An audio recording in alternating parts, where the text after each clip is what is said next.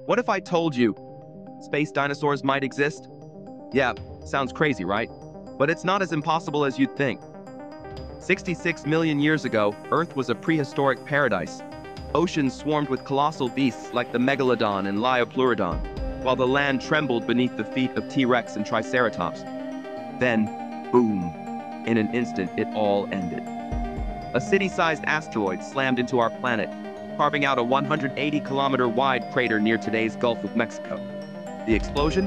A billion times more powerful than Hiroshima. In a flash, 75% of life on Earth was wiped out. But here's the wild part.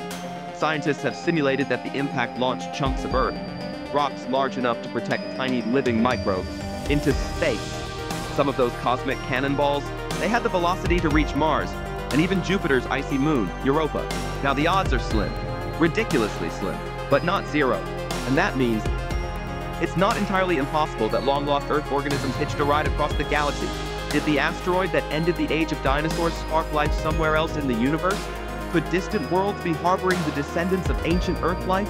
It sounds like science fiction, but it's rooted in real science.